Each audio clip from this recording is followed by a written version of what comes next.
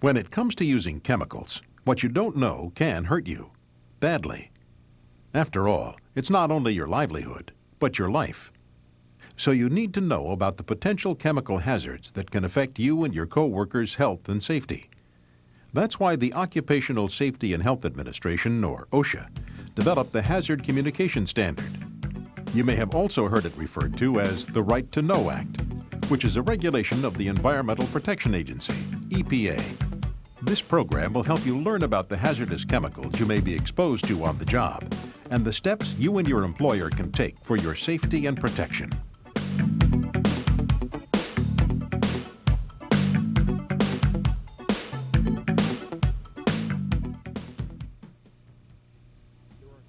There are two ways a chemical can be hazardous.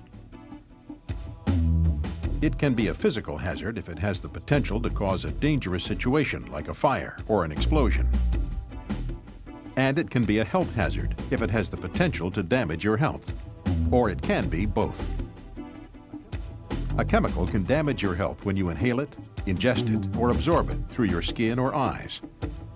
Acute health hazards like poisoning and chemical burns do their damage rapidly as the result of short-term exposure. Chronic health hazards affect the body slowly through long-term exposure. Chronic health problems such as cancer and heart damage have been linked to particular chemicals. Almost everyone in a hospital has the possibility of working with hazardous chemicals. Let's start with the nursing unit. Here, certain drugs can be especially hazardous, like the powerful chemotherapy drugs given to fight cancer. Accidental exposure to these drugs can actually cause cancer and other serious health problems to nurses and pharmacists who mix them, and to the housekeeping staff who clean up spills and remove waste. Accidental exposure is even possible in busy emergency rooms while treating industrial workers involved in accidents. And don't think chemicals are only liquids in containers. Your Hazard Communications program covers chemicals in all physical forms: liquids, solids, gases, vapors, fumes, and mists. If it's a hazard and you can be exposed to it, it's covered. Take anesthetic gases.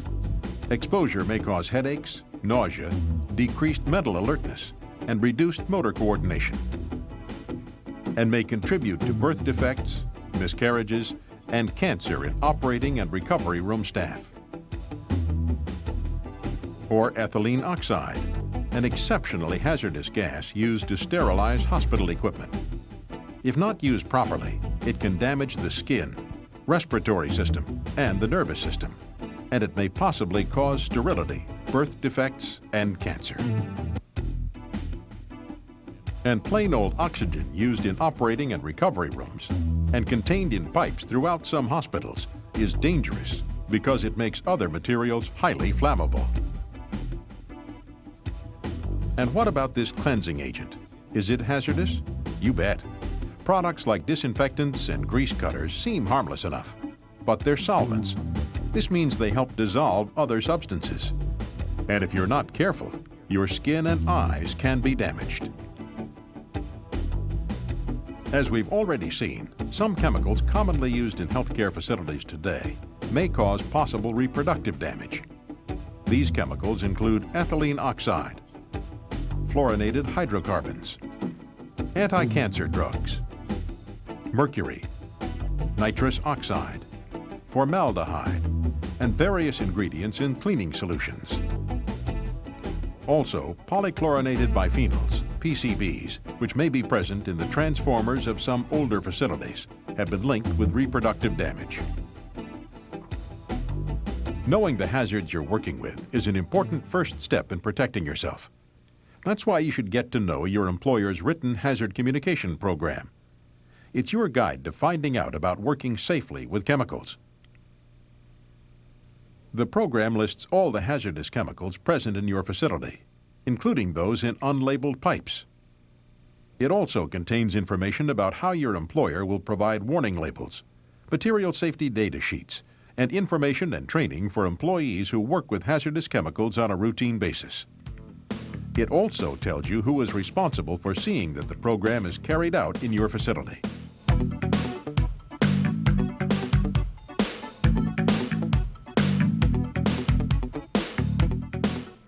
By law, every chemical that is shipped into your facility must have a warning label attached to it by its manufacturer.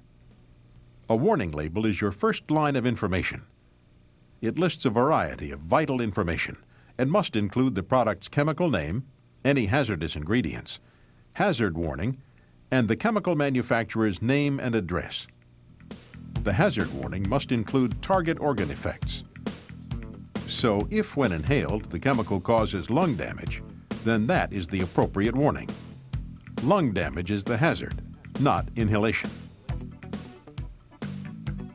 If you notice any hazardous chemicals with warning labels that are damaged, incomplete, or missing, report them to your supervisor. Your employer is responsible for seeing that they are replaced. And if a chemical is transferred to another container, your employer must see to it that the new container is also labeled.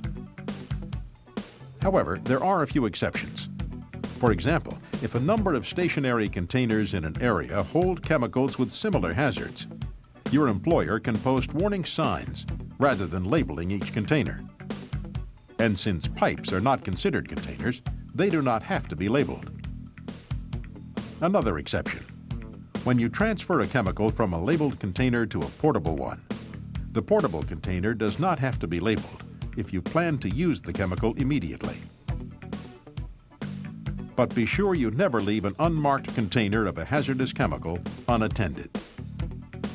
And if you find an unlabeled container, don't assume the contents are harmless just because there is no label. In fact, some healthcare facilities require all containers to be labeled, even if they contain water.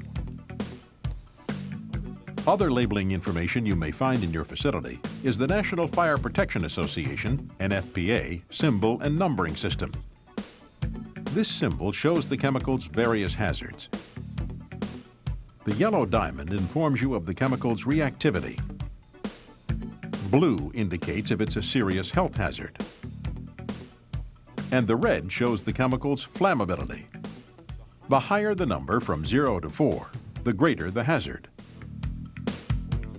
Also look in the white diamond for the chemical's specific hazard. For example, OX means it's an oxidizer.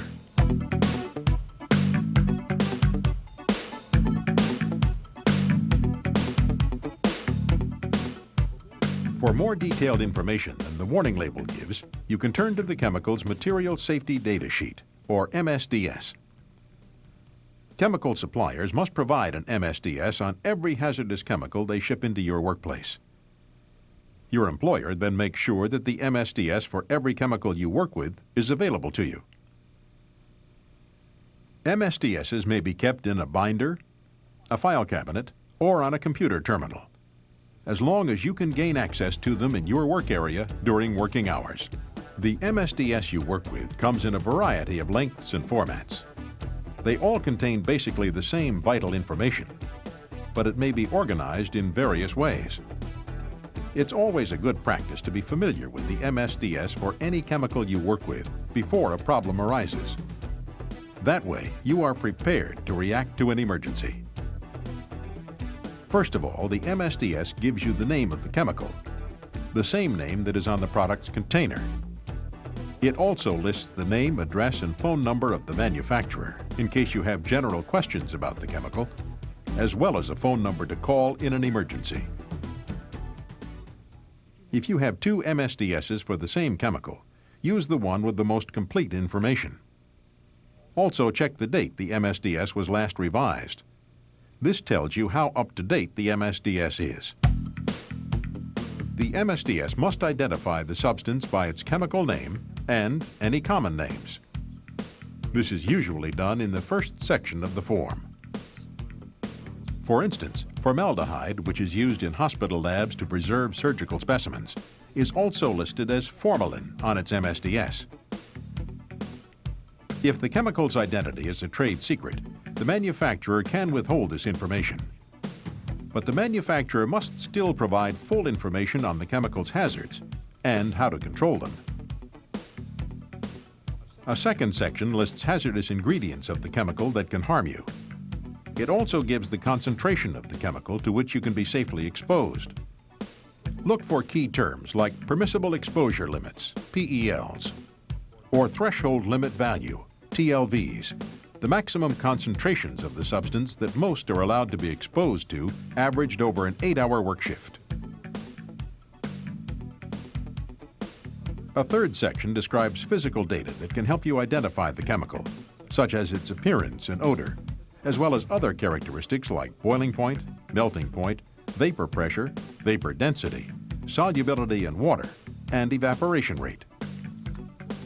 For example, formaldehyde is described on the MSDS as a clear, colorless liquid with a pungent odor, while chloroform, another lab chemical, is described as a clear, colorless, volatile liquid with a sweet, pleasant odor. A fourth section informs you of any severe immediate hazards, such as when the chemical might ignite or explode. Look for the flash point, or temperature at which the chemical ignites. For flammables, this is below 100 degrees Fahrenheit. For combustibles, the flash point is 100 degrees Fahrenheit or above. Here you'll also find out what to put on the fire to extinguish it safely. Another section lists health hazards caused by the chemical, including the symptoms of overexposure and medical conditions that may be aggravated by exposure. For adriamycin, an anti-cancer drug, the MSDS states that acute overexposure can cause eye, skin, and respiratory irritation, while chronic exposure can also cause changes in skin pigmentation. In addition, adriamycin itself can cause cancer, and it may aggravate pre-existing medical conditions, such as cardiovascular, liver or kidney disease, and bone marrow impairment. This section also gives first aid and emergency procedures. For example, adriamycin's MSDS recommends washing with soap and water immediately if it comes in contact with your skin. A section on reactivity informs you of whether the chemical is stable or unstable, conditions to avoid, as well as its incompatibility with other materials. Another section tells how to clean up accidental spills or leaks, and may tell how to dispose of the chemical. For example, to clean a spill of ethylene oxide, the MSDS says to wear a self-contained breathing apparatus and full protective clothing. In many instances, commercially packaged emergency response kits are available to clean up spills of blood and other hazardous substances, including some chemicals. It's always a good idea to notify your supervisor of any chemical spill right away. And make sure you're trained and wearing the appropriate protective gear before you attempt to clean it up. The section on special protection lists any personal protective equipment you'll need to work safely with the chemical, such as a flow hood, respirator mask, splash goggles, latex gloves, and a long-sleeved impermeable disposable gown you'll need if you work with adriamycin, according to its MSDS. Full protective gear, as well as an air-supplied positive pressure respirator, are also MSDS recommendations when you must change bottles of ethylene oxide. And even common cleaning products can require you to use personal protective equipment. For example, this chemical cleans and disinfects hospital shower stalls, making the environment safe for patients. But when you follow the MSDS by wearing gloves and goggles, you help keep yourself safe as well. A final section lists additional special precautions to follow when handling the chemical. This may include what you should have on hand to clean up a spill or extinguish a fire, as well as other health and safety information.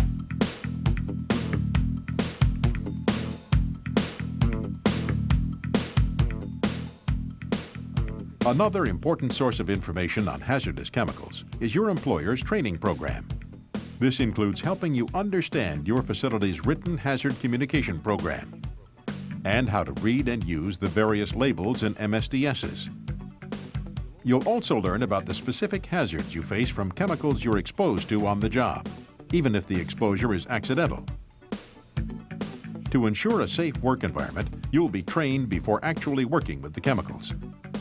And if the chemical you currently work with is replaced by a chemical with similar hazards, you will not be retrained.